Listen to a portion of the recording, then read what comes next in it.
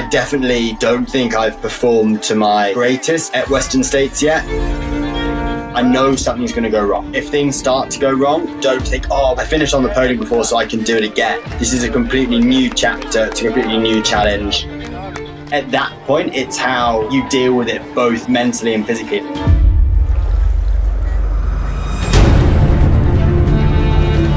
I feel like I have prepared both mentally and physically. It gives me so much confidence that when things do start to go wrong, I then know how to deal with it.